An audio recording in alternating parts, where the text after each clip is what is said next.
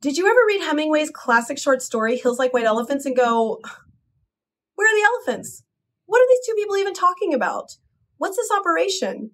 What's the relationship between the hills and the elephants? What is the point of the story? Was my book missing some pages or something?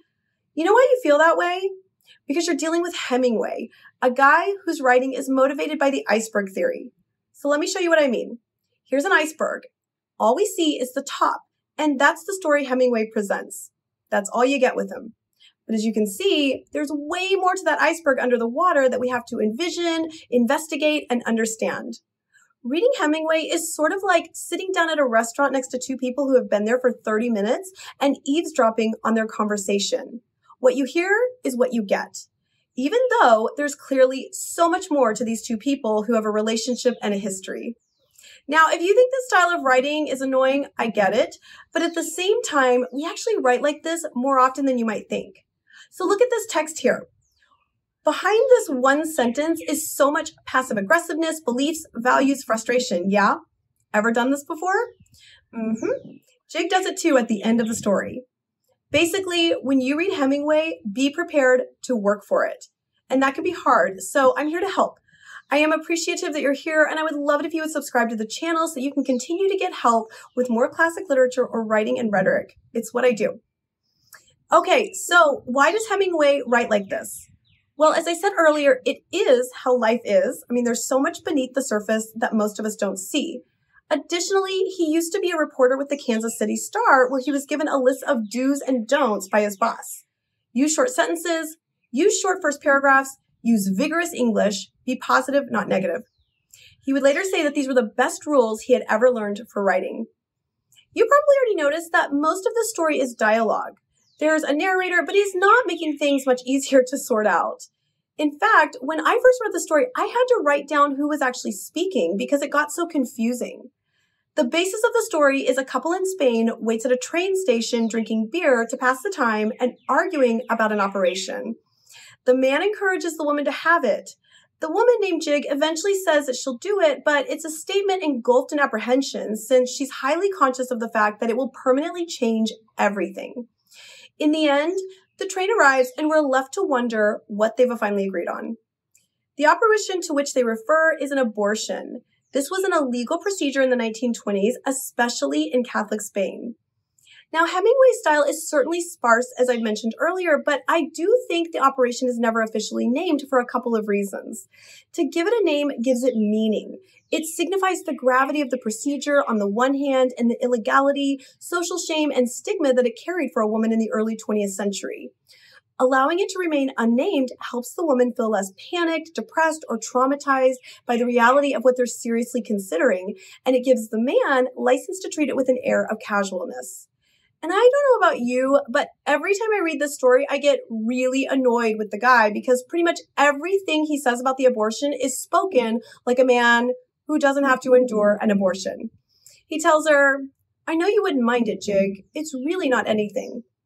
And after telling her how she'd feel about such a major life decision, he says that it's such a simple operation that it's not really an operation at all. In fact, he tells her that the operation is perfectly simple 4 times. Now, no surprise here, but this is a pretty rose-colored glass view of abortions, especially at this time.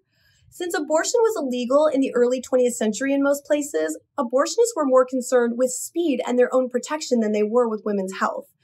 They often didn't use anesthesia because it took too long for women to recover, and they wanted women just out of their office as soon as possible. And almost no one took adequate precautions against hemorrhaging or infection. Typically, the abortionist would forbid the woman to contact him afterwards, so if you had any post-surgery trouble, you couldn't go back to him. Women who were victims of botched or unsanitary abortions came in desperation to hospital emergency wards, where some died of widespread abdominal infections.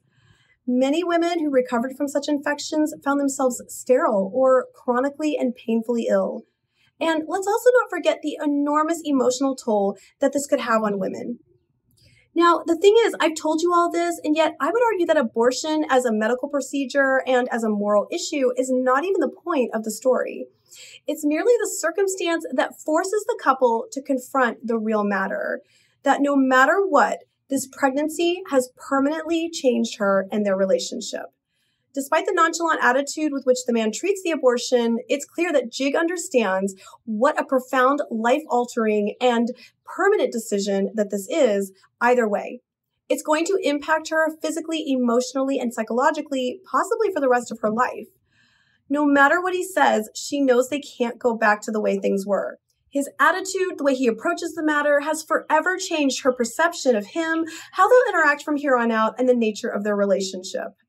The fact of the matter is that the man expects the baby, Jig's physical and mental health, and her needs and desires to come at the expense for his carefree need for fun and freedom. While he says multiple times that he'll go ahead with having the baby if that's what she wants, it's often followed up by a reminder of how easy the procedure is. Interspersed with these reminders are comments like, he doesn't want anyone but her, and he's worried. It's clear that while he gives her a choice, she really doesn't have one if she wants to remain with him. Obviously, if she wants marriage, a family, a more substantial future, she's not going to get it from him. It's obvious that Jig is the more mature character of the two as she considers and weighs the decision, looking off into the beauty and the life of the nature on the other side of the railway.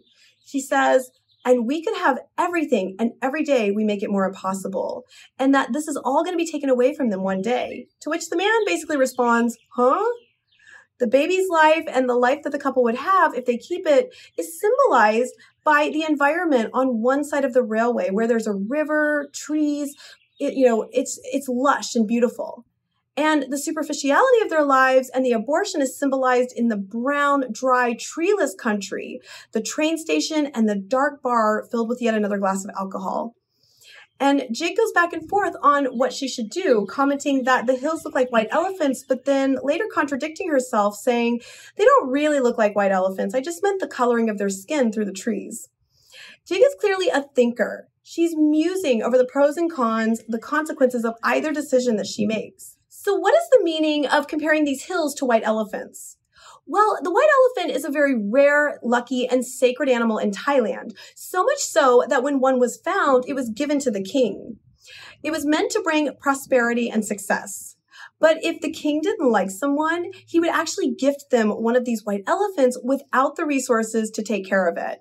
So you have this beautiful, rare, very sacred being that requires a lot of upkeep, but still must be revered. And it can literally eat you out of house and home if you don't have the resources to care for it. So you can see how the white elephant earned its more burdensome meaning to Westerners. In Western culture, a white elephant is a reference to an investment in something that is more burdensome or costly to maintain. And because it doesn't yield its value, it becomes difficult to get rid of. So the baby could be a burden on their time, finances, relationship, or it could turn out to be something of significant value as children and family are. It could give them meaning that they clearly lack right now. Remember, Jig says that all they do is drink and look at things. It's a pretty empty relationship and it's gotten old. The elephant is also a reference to that saying, the elephant in the room, and this procedure is certainly the elephant in the room. Now, Hemingway has earned a bad reputation for his portrayal of women in that they're often presented with less substance or in more degrading terms. But critics have argued that Hills Like White Elephants is a story that presents a woman in a better light, in that it's sympathetic to the woman and the unfair position that the man puts her in. And I can see this point of view. First of all, between the two of them, Jig is given a name. Secondly, Jig's character grows in this short time, whereas the man remains unchanged. When we first meet her, she's unsure, asking questions and deferring to the man. She's thoughtful, as I've already mentioned. She's really considering this decision with the gravity that it deserves. By the end, she firmly tells him that despite what he thinks, they can't have it all anymore. And she tells him to stop talking or she's going to scream. The pregnancy is an inconvenience and an interference in this man's life. You may have noticed that in order to convince her of the notion that an abortion is easy, he says that he's known a lot of people who have done it. Are these other women that he's been with? Is this a behavioral pattern in his life? Clearly, these women are no longer around, which tells us that things cannot remain the way that they were before, as he claims. And you'll notice that while the two are presented stereotypically, like the man is rational and straightforward, while the woman is emotional and uncertain, it's obvious that Hemingway is using these stereotypes to favor the woman and criticize the man. he is not presented in a positive light whatsoever. Now, it's important that the two are at a train station waiting for the express from Barcelona to Madrid. This is a halfway point from one major city to the next, and they've only got 40 minutes before the train arrives, and then they only have 2 minutes to get on.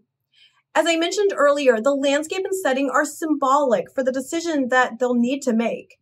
There's an added sense of urgency here. Jig has 2 minutes to decide if she's going to get on the train with this guy, have the abortion, and keep living the way that they always have, or if she's going to stay there and keep the baby and redirect the nature of both of their lives. This is true of the actual decision, yeah? If you're considering an abortion, you don't have a lot of time to make it. Unsurprisingly, we're never told what the final decision is. This is Hemingway after all. So, do you think she got on the train or not? Let me know your ideas and thoughts in the comment section below. I hope this lecture gave you a little more clarity on what's going on in this story, and I hope it helps you the next time that you have to dive into some more Hemingway. Be sure to check out some of my other lectures on classic texts by authors like Kate Chopin, Roald Dahl, Neil Gaiman, and others. And be sure to check out the audio recording that I have just made of Hills Like White Elephants. Thanks so much for joining me. Let's do this again soon.